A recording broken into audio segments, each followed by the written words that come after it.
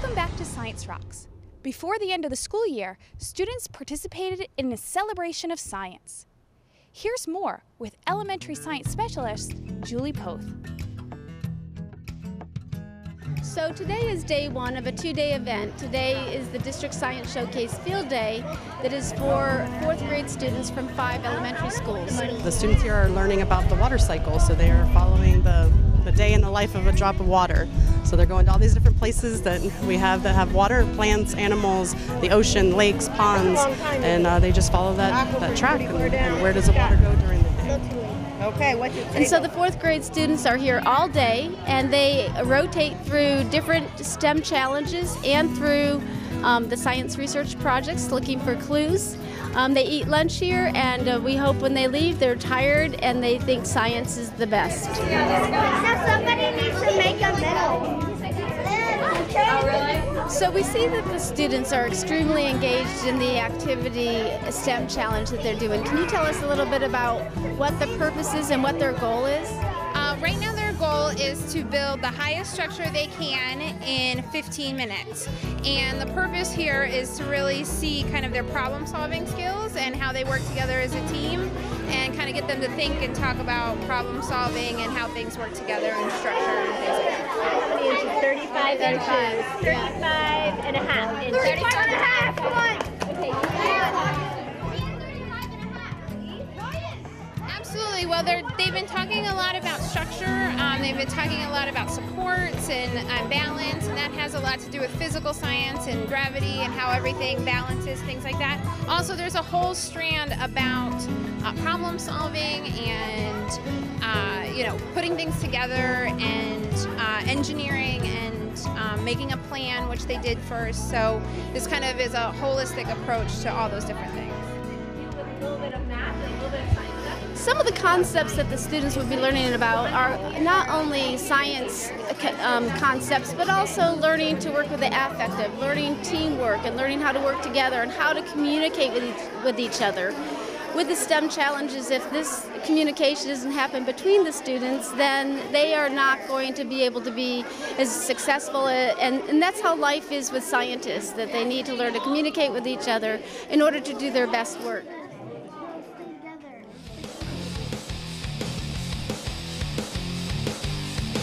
Well, they had the plank challenge, and that's a STEM activity where they have 15-20 minutes to plan their building, how they're going to execute it, and then they have about 15-20 minutes to actually build their structure. It has to be freestanding, and it had to be the tallest.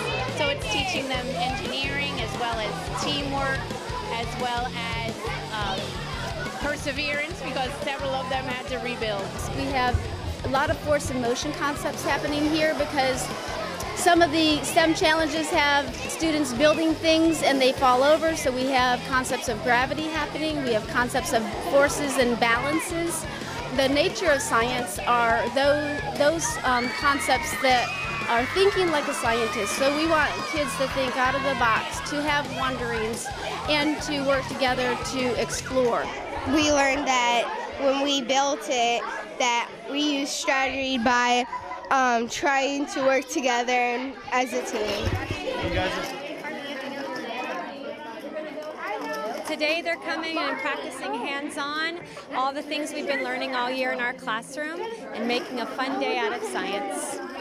So what do you think the kids are going to really take out of this as they move to 5th grade? I think they're going to see practical ways to apply what we've been teaching and some real-world uses of the water cycle and physics and life cycle that we've been learning about in classroom. What are you girls doing? We're trying to build a structure 5 feet high around me. Are you building a cage for yourself? Yeah. It was my idea to build it around me. The students are having, number one, a STEM challenge and fun because they have to build a structure out of the straws and the connectors, and it has to surround the one person. So it's teamwork, it's planning, it's experimenting, and most of all, it's success for everybody. Number one, they're learning kind of tensile strength what is going to support a 5-foot structure. So they had to think and practice. They're learning cooperation. They are learning that design is so important in any experiment. We also have some mathematical concepts in these challenges, and the kids have to measure. We are measuring using timers, so they're doing stopwatches to measure time. We also have measuring the lengths and heights and widths. So it really pulls in a lot of science concepts into the day for the students.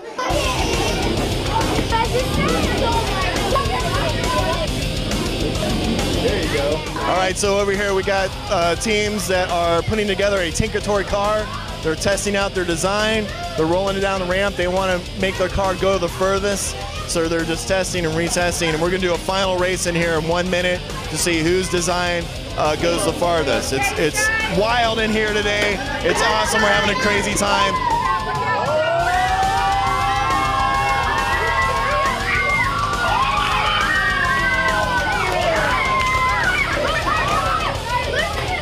I should have added more wheels if the basic design was supported. A key piece is, as we move towards new standards in our state of Florida, engineering and technology is going to be a new piece that's added into these standards. So this particular event is really supporting initial kickoff for our students in learning about design and learning about exploration and learning about reasoning that are all part of the engineering and technology concepts with the new standards. We're going to connect these. Why do you want to connect those? So they're gonna like fall. So they can be stable. So it won't be wobbly. More stable, less wobbly. I like it. And the new piece with the engineering STEM challenges, how do you think that's going to support them in thinking about possibly a career in those fields? Do you think that that's going to help spark some interest? Absolutely. I think it provides motivation and just, again, gives them that real-world connection of how science is used and how they could be scientists out in the world. No, because it's supposed to be passed. It teaches them real-world experiences, and it gets them really thinking, critical thinking skills about how things work, why they work, and also to kind of explore different ideas. And one of the great things and opportunities that the students are participating in is that they are looking at science research projects. And then they are looking, using a scavenger hunt, they are finding clues and then finding the science research project that aligns and supports that. So it's a scavenger hunt through the science research projects. Which project measures how far a mealworm travels when temperature is changed? You're going to walk through and read all the poster boards, and you're going to look for a number. Each poster board has a number. This one says Raptor 22. So if you think the answer is 22, you're going to write 22 on that for number 1. All right? Go. Stand up.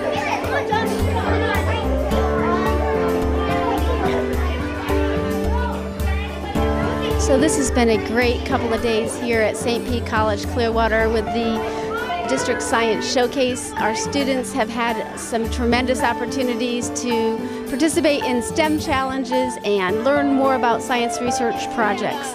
As we end this wonderful weekend, we hope that the students continue to take this excitement and this engagement back into their classrooms, but also back into their lives, and so that they start to look and be curious about all the science that is around them.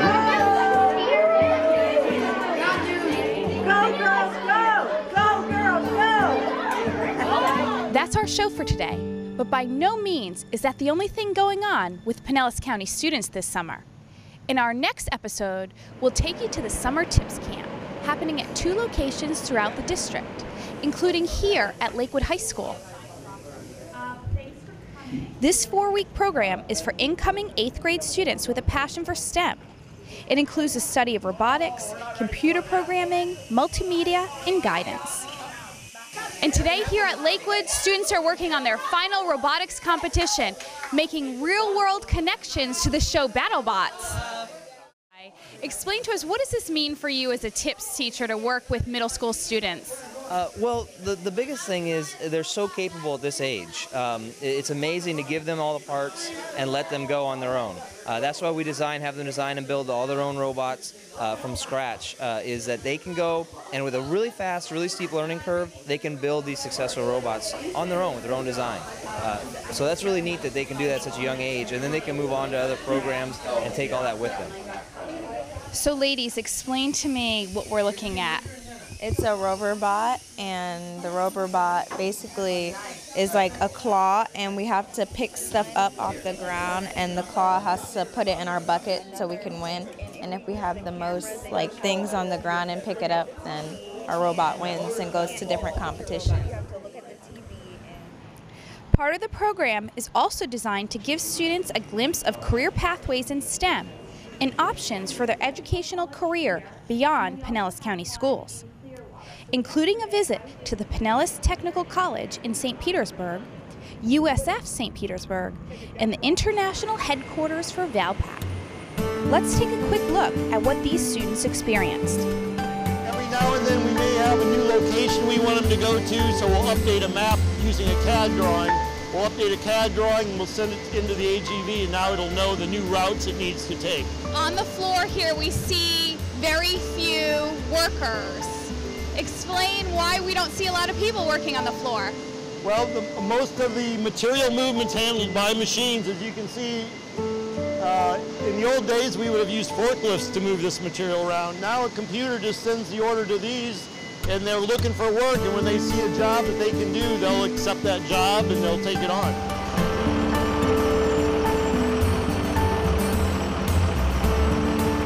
All those cool, innovative things that we're trying to create as human beings, as society, all gets, those things, those creations start right here on a college campus. Put some bait out, sugar water. Then going to come back in about 15 to 20 minutes later. Carla, you just did an activity outside related to STEM. Can you share with us what you did? We went outside and we picked places where ants would be there the most, and we made spitballs and we put sugar water in them, and we just put them where we think they would be, and we just calculated how many ants there was. When we came back and we looked at all the data, what was our overall finding? That wherever we put sugar water. When the high school kids are done, they'll have A and B done, 450 hours. Okay. Goes towards their adult. All idea is to bring them in when they graduate high school. They can finish the program. And there's so much more that we'll show you on the next edition of Science Rocks. I'm Laura Spence, and we'll see you next time. Are we going to do this again?